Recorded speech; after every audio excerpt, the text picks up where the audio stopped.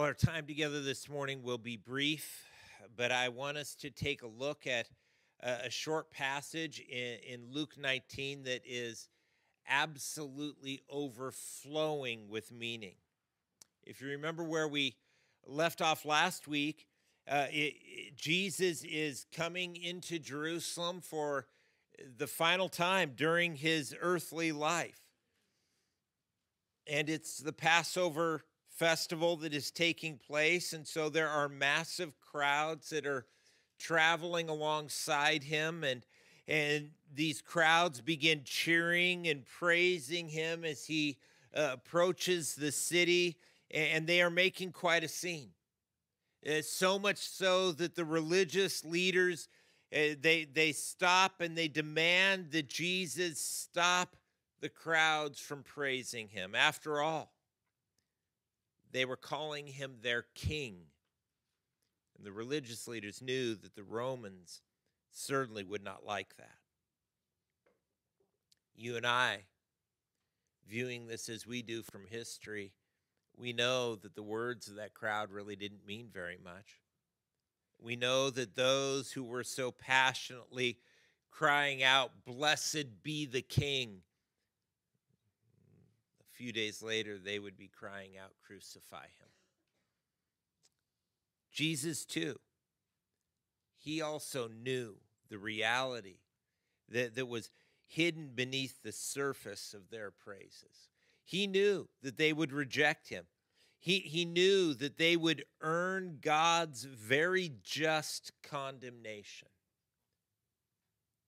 He knew that they would rightly face God's judgment, and that grieved him. It grieved him deeply. Well, let's take a look at our passage. Grab your Bibles, open up to Luke chapter 19. Will you do this? Will you stand with me? I'll read our passage. You can follow along. Luke chapter 19, beginning in verse 41. Here's what Luke writes regarding Jesus. As he approached and saw the city, he wept for it, saying, "If you knew this day what would bring you peace, but now it's hidden from your eyes.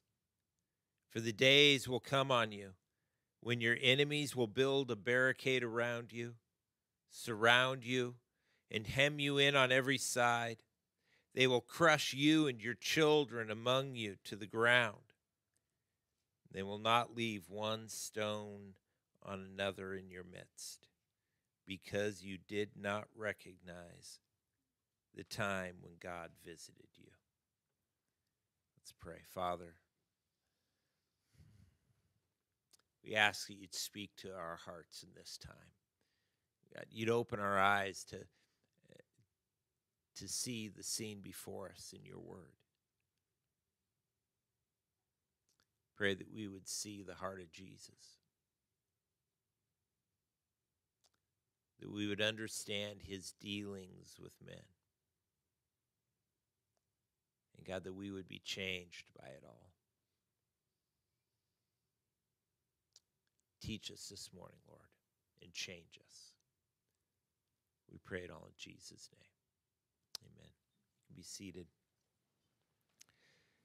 Very quickly, I want us to consider three things that are found in this passage. First of all, I want us to see Jesus' heart for rebellious sinners.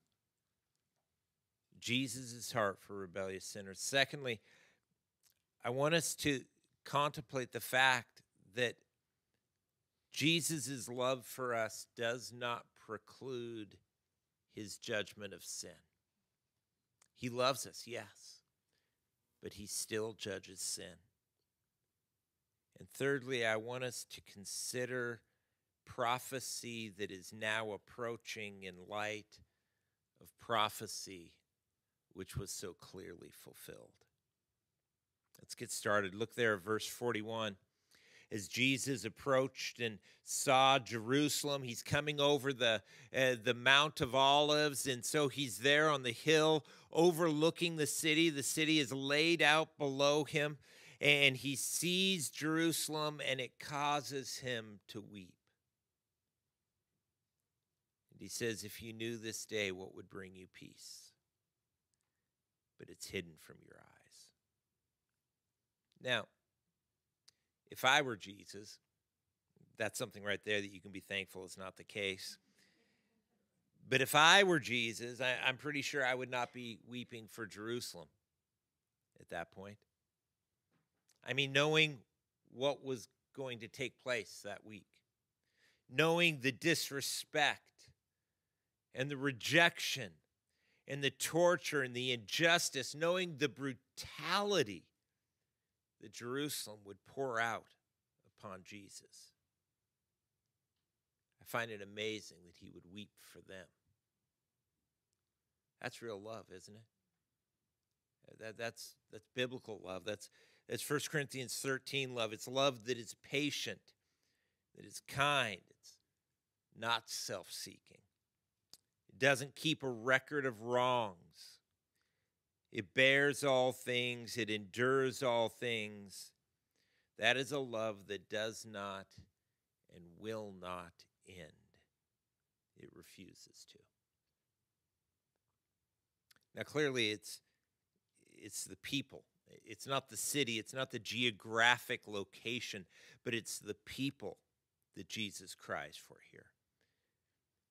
And he cries because he came to give them something very good. He came to offer them peace. He came to be Emmanuel, to be God with them, to give them peace with God. Paul will later on write in 2 Corinthians chapter 5 that God has reconciled us to himself through Christ. That was why Christ came. That is what Christ came to do. He came to reconcile us back to God. That this reconciliation was achieved not by something that we would do, but by what it is that Christ himself did. He came to offer the people of Jerusalem peace, precisely to offer them peace with God, but they refused him. They rejected him. And in so doing, they rejected their only chance, their only opportunity to be at peace with God, to be forgiven, to experience the real purpose, not only for their lives, but for life itself,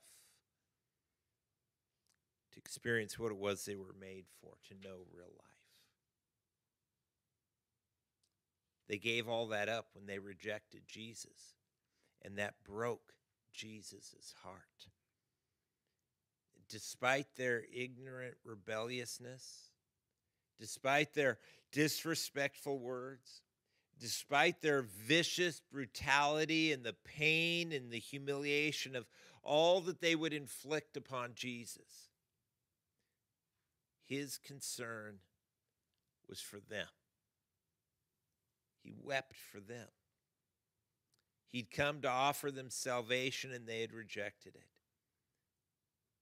Friends, that was Jesus' heart for rebellious sinners then. And thankfully, that's his heart for us today. Aren't you glad for that? As undeserving and as insolent as we are, and yet he still does not want any of us to be lost. 2 Peter chapter 3, Peter writes this. He says, the Lord does not want any of us to perish, but all to come to repentance. Understand this. No matter where you're coming from, no matter what your history is, and no matter what you've done or who you've become, he is for you. He is for you. And he offers this to you. He offers salvation. He offers to pay the debt for your sin in your place. He invites you to turn to him, to entrust your life in his hands. That's Jesus' heart for rebellious sinners. But let me ask you this. Is that our heart for them? Is that how we think of those who might scream, "Crucify him"? Is that our heart towards those who are desperately lost and entangled in their sin? Probably isn't. That's why we need to ask the Lord to give us his heart for the lost. Not so much for the super repentant, apologetic, and remorseful person. That's easy, right? No, we need his heart for the one who is still lost, for the one who is still defiant, for the one who is still spitting in our face, for the rebel. We need the Lord to give us his heart, his love for them, because that's what we're to offer them. We need the Lord to remind us of his undeserved love for us. That's how he loved us, isn't it? And we need him to give us the gracious humility of Jesus. Jesus wept for the people of Jerusalem. And he wept for them because he knew what was coming for them. Look at verse 43. Jesus says, "For the days will come on you." Here's what's going to happen, he says. "Your enemies will build a barricade around you, surround you, and hem you in on every side. They will crush you and your children among you to the ground, and they will not leave one stone on another in your midst." Why? Because you did not recognize the time when God visited you. What Jesus says is that because God's people, because Israel had rejected him, they were going to experience his retribution. They had refused God's Savior. They had refused God's forgiveness, and so they would suffer God's judgment. And as Jesus says here, that judgment would include the total destruction of the city of Jerusalem. Jerusalem would be surrounded, laid siege to, attacked, defeated, destroyed. It would be a complete and a total devastation. And that is exactly what took place. 40 years later, when the Jews rebelled against Rome, the city was surrounded. It was laid siege to. It was attacked. It was defeated. It was destroyed. It was burned to the ground. The temple itself was taken apart stone by soldiers who were seeking after gold that had melted when it had all been set ablaze. Those stones were pushed over the edge of the Temple Mount, which, by the way, is where they lie today. Later, the city was further annihilated by the Emperor Hadrian. They claimed that you could run a plow, a farmer's plow, through where the city had been because the destruction was so complete. It all happened just as Jesus said it would. And we should keep that in mind. In light of the way the biblical prophecies of the past have been precisely fulfilled over the course of history, we should consider those things that Jesus says are about to come. I would encourage us to contemplate those prophecies that are still future in light of those that have been so clearly fulfilled, and to know that these things too will surely come to pass. We can know with great certainty that he will do those things that he said that he would do after he catches us up to be with him. In fact, we can see many of those things being set up, being laid in place even today. Revelation, Ezekiel, so many other prophecies in Scripture talk about how God is going to bring judgment against this whole world that has rejected him. And we can know with certainty that he will do what he has promised to do at the end of all things, that he will bring complete and final judgment against all of creation. He will set right every wrong, and he will punish every sin. Now, if you think that sounds devastatingly horrific, you're right. You're right. But know this, you don't have to face that judgment. That's why Jesus came. He offers forgiveness. Turn to him. Trust him with your life. He bore God's judgment of sin in your place. That's why we call him Savior. As we live out our lives, we need to keep in mind as well that God's love and mercy toward us does not preclude his judgment of sin. We who have put our trust in Jesus, because he died in our place, God is not going to judge us. But because God loves us, he will not leave us to rot in our sin. He will confront us, and he will trouble us, and he will judge our sin, because that is what is best for us. And because it is the only response that a God who is good and who is holy, who is right and fair can have. We tend to understand this most readily regarding God's dealing with others. And yet we have a really difficult time really coming to terms with it when it regards us. You know, if someone hurts us or rips us off, we fully understand that the only right thing for God to do is to bring them to absolute justice. But when we do something wrong, we always seem to think that mercy is a better idea. And so when someone cuts us off in traffic or speeds recklessly past us, we immediately imagine driving past them as they get a ticket. Sweet justice, right? But if we ever happen to exceed the speed limit or cut someone off, like I did really badly on Friday, if you're here, I'm sorry, we immediately want and hope for and even expect mercy.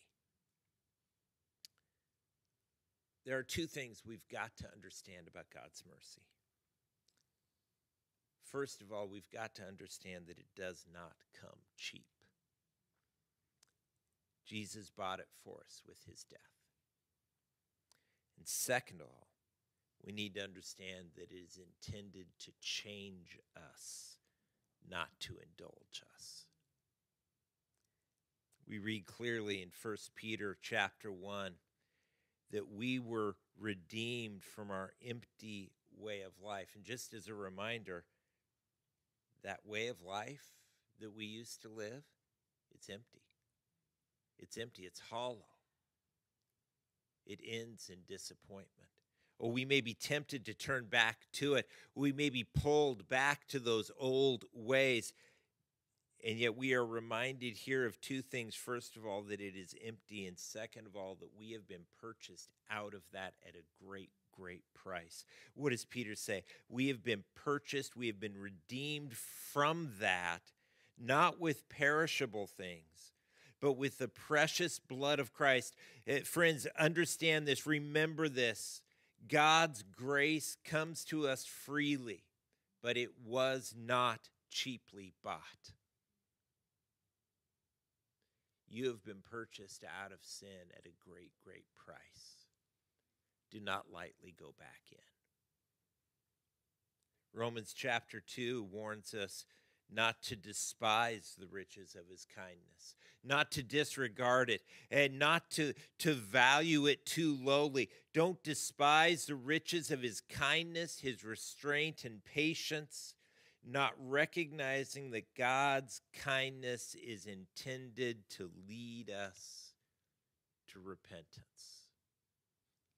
That mercy we desire, that mercy we receive, his mercy is given to change us, to set us free from sin, not to set us free to sin. turn. Turn away from your sin. Yeah, Jesus called us to repent. It just means to turn around, to turn our back on sin and to turn to him. Know one last thing about God's mercy. Sometimes God's mercy tastes and looks and feels like discipline. Sometimes God's greatest mercy is his toughest love. It's when he doesn't let us get away with something so that we will learn to stay away from it, so that we'll mature. That's what Proverbs chapter 3 is telling us about. There, the writer of Proverbs says, "Do not despise the Lord's instructions, my son. Do not loathe his discipline, for the Lord disciplines the one that he loves." Understand this, Christian. God will discipline you because he loves you.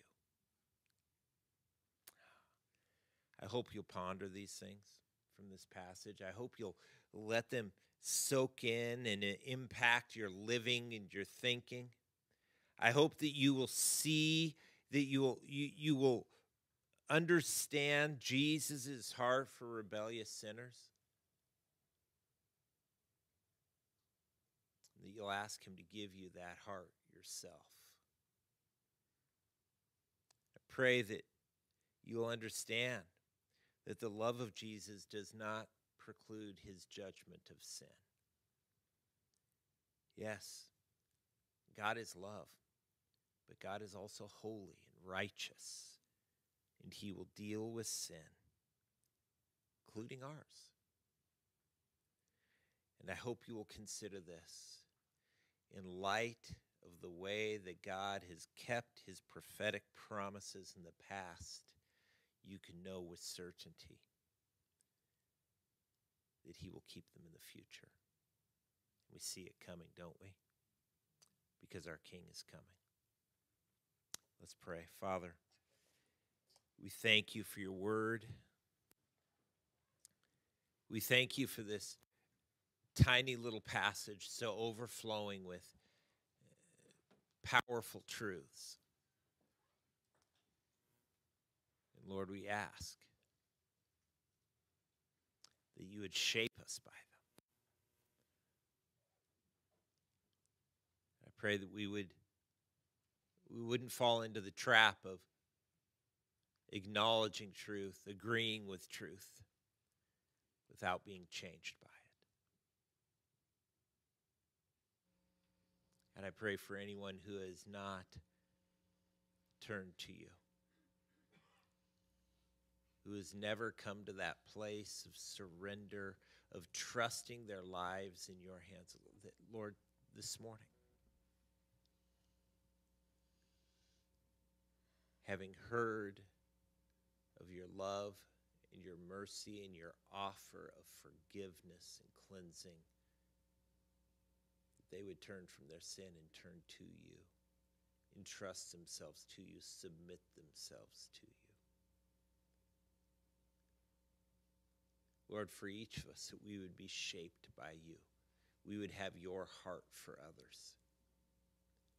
That, Lord, your mercy would transform us, would change us. Lord, the fact that you have paid for our freedom from sin would move us to turn and to walk away from it. And Lord, we would live our lives with the confidence that you are coming again, because you promised us that you were. Work in us, Lord. Bring fruit from your word. We pray it in Jesus' name.